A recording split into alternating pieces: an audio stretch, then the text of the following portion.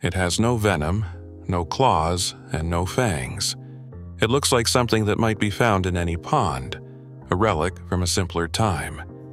But this appearance is a lie. This creature is one of the most ruthlessly successful biological invaders on the planet. An animal so voracious it will eat birds, snakes, and even its own kind without hesitation.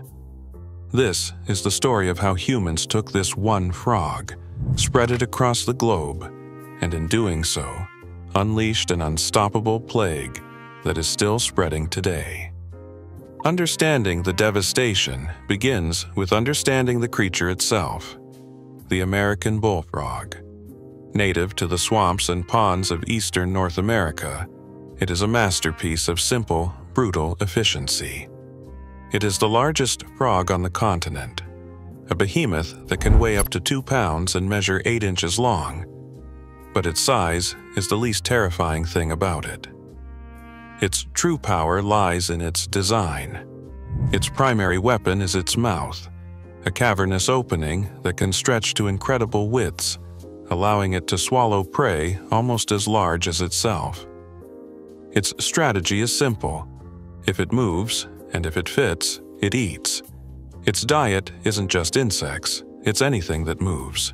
Spiders, scorpions, fish, lizards, garter snakes, ducklings, bats that fly too close to the water, and rodents that come for a drink.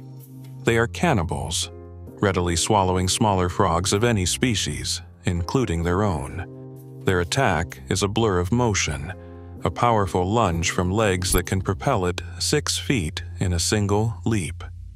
A sticky, elastic tongue fires out, grabs the victim, and yanks it into a mouth that doesn't just swallow, but crushes. They are perfect ambush predators that turn every shoreline into a death trap.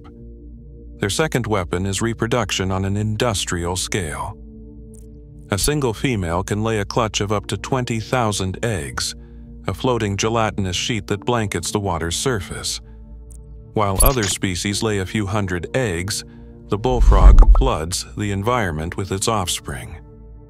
For centuries, this perfect predator was contained to its native habitat, held in check by its own ecosystem of predators and competitors. But in the late 1800s and early 1900s, humans had an idea. People wanted a new food source, specifically frog legs. And so, the invasion began. Bullfrogs were packed into crates and shipped across the country to the American West. They were flown across oceans to Europe, South America, and Asia. They were released into pristine lakes and rivers, sometimes to be farmed, other times to control pests. But the farmers and scientists who released them had no idea what they were truly doing. They weren't introducing a new species. They were releasing a biological plague. Nowhere was this devastation clearer than in California. The state was once home to a thriving population of the California red-legged frog, a species that had evolved over millennia in a delicate balance with its environment. When the bullfrog arrived, that balance was shattered. The red-legged frog had never faced a predator like this. It was slow, unprepared, and quickly became a primary food source. The bullfrog's massive tadpoles consumed the red-legged frog's food supply, while the adult bullfrogs simply ate the adult red-legged frogs. Entire populations that had existed for thousands of years were devoured in a matter of decades. The bullfrog didn't just join the food chain, it consumed it, leaving a void of silence where there was once a chorus of native life. But the true horror of the bullfrog plague isn't what it eats. It's the invisible disease it carries.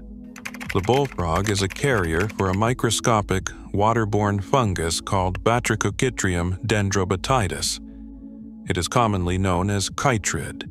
To the bullfrog, which co-evolved with this fungus, it is a minor inconvenience. They are almost completely immune. But to hundreds of other amphibian species around the world who had never been exposed to it, it is a death sentence. The fungus is a silent, efficient killer.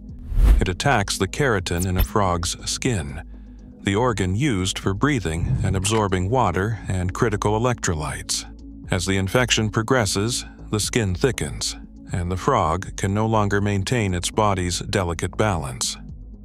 It becomes lethargic, its movements slow, and eventually it suffers the equivalent of a heart attack. It is brutally effective, with a near 100% mortality rate in susceptible species. As the bullfrogs spread across the globe, they brought this invisible killer with them. They turned every pond, every stream, every pristine lake they entered into a contaminated zone. They became the Typhoid Mary of the amphibian world. Native frogs that managed to escape the bullfrog's jaws would soon find themselves dying from an enemy they couldn't see. This is the true plague, a silent, waterborne infection spread by an invader that is immune to its effects. Scientists now believe this single fungus spread primarily by the global trade of bullfrogs are a leading cause of the single greatest mass extinction of vertebrates in modern history, wiping out over 90 species and causing catastrophic declines in hundreds more. So, what is being done to stop it? Eradication efforts are failing badly. Around the world, conservation agencies are spending millions of dollars trying to eradicate them. Teams go out at night, hunting them one by one. Entire lakes have been drained and poisoned in desperate attempts to kill every last tadpole. Fences have been built, but it's almost impossible. The bullfrog is too resilient. The tadpoles can survive for over 2 years, hiding in the mud of a drying pond, waiting for the rain. If even one pregnant female or if a handful of tadpoles survive an eradication effort, the population can rebound to its former size in a single season. They are too tough, too adaptable, and they breed too fast. For every one they remove, 100 more seem to take its place. It started with a simple idea, a desire for a new food source. But it ended in a global ecological disaster. The story of the American bullfrog is a brutal lesson in consequences. A reminder that when humans move a species from one world to another, the animal is not the only thing that is moved. Its appetite, its dominance, and sometimes its plague are moved with it. Humanity is now living with the fallout of an invasion it started, but has no idea how to end.